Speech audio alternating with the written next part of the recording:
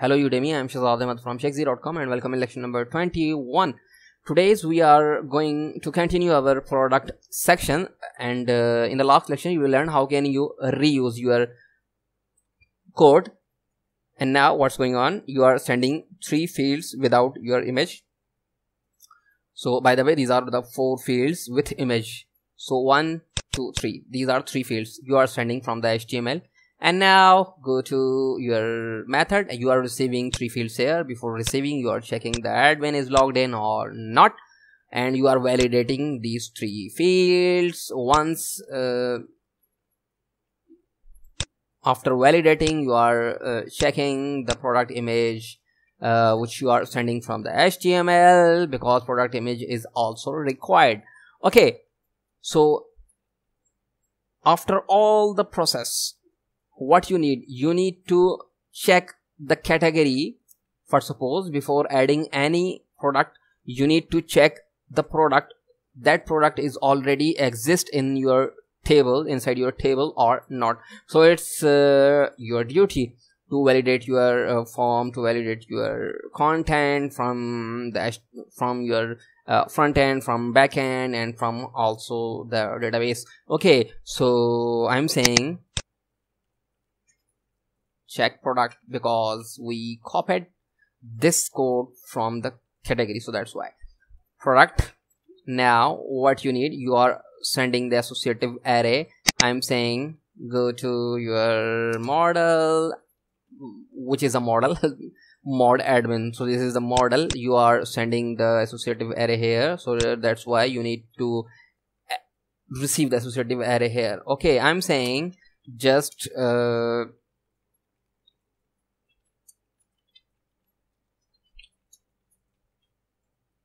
I'm using the getWhere method. Okay, so it takes 2 parameters. First of all, the table name, then second the associative array. We are not going to check all the fields which you are sending from the controllers. We are just checking the specific fields, so that's why we are passing the associative array here. Okay, so why I watch what I need to check, I'm saying where p name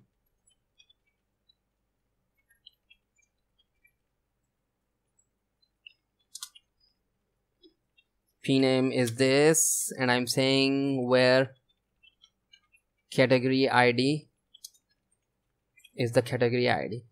So I'm checking the product name and the category ID. Okay, what is the table name?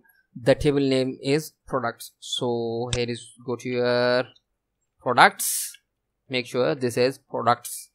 Okay, I'm saying return, so this is the return type. Okay, so now you are checking the product is also exist or not. If the product is also exist, you are setting the error and you are redirecting to your new product. Okay, so what you need to add the product. So I'm saying add product. Okay, so go to your model, and I'm saying I'm receiving the associative array because I'm sending the associative array from the controller. Now I'm saying db, and I'm saying insert. It takes 2 parameters, you know very well. First of all the table name, then associative array. I'm passing the variable, so this is the associative array which you are sending from the controller, so that's why we are receiving here inside the model, and we are passing to the method. Okay, so this is the product name. I'm saying return.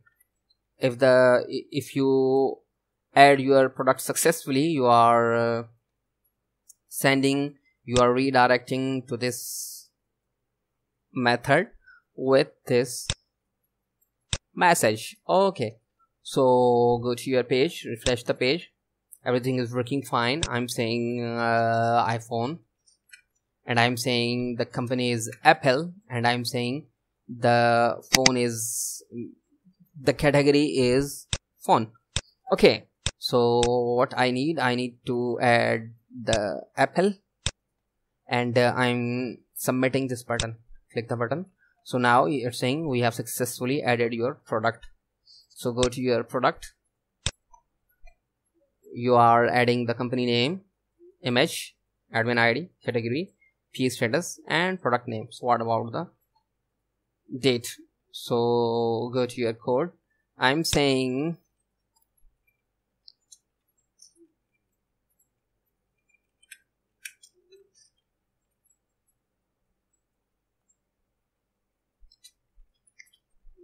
now go to your product. I'm saying this is dummy product, and I'm saying dummy content. I'm saying dummy, and I'm saying dummy company, and this is related with phone categories, and I'm adding this image. Added. Go to your table.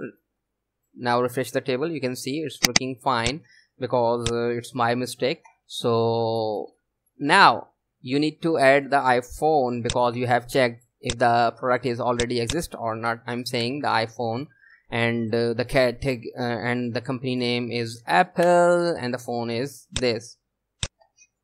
Now hit the button. You can see it's saying the product is also exist. Why? Because the Apple product with the category 1 is also exist. So that's why it's saying the product is also exist. So in this way you can reuse your code, and you can reduce your time while coding. It's your duty to reduce your time by copying the section which is required for your current scenario.